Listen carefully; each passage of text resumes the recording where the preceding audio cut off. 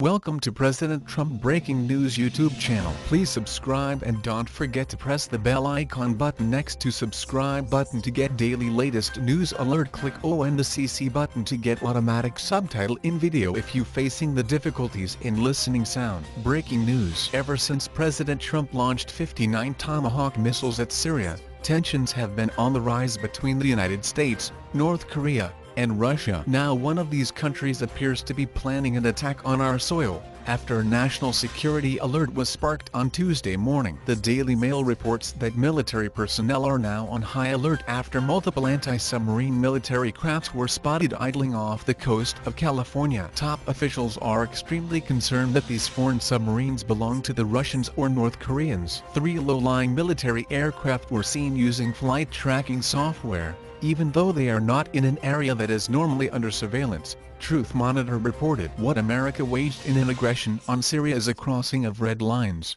Russia said in a joint statement with Iran. From now on we will respond with force to any aggressor or any breach of red lines from whoever it is, and America knows our ability to respond well. This comes at a time when North Korea is bowing up against the United States, condemning President Trump for deploying warships to waters off the Korean peninsula. InfoWars reported multiple aircraft were seen surveying the area. Among aircraft seen were the Navy EP-3E Ares II, which is used for electronic surveillance, a Navy P-3C Orion, used for submarine spotting, and a Boeing P-8 Poseidon used for anti-submarine warfare. InfoWars reported the military vessels were allegedly seen spanning the coastal waters from Los Angeles to the San Diego-Tijuana border near Mexico. The website stated that a Royal Canadian Camp 140 Orion, which is also known for its capability to spot submarines, entered the area at one point. This goes to prove that the U.S. reckless moves for invading the DPRK have reached a serious phase,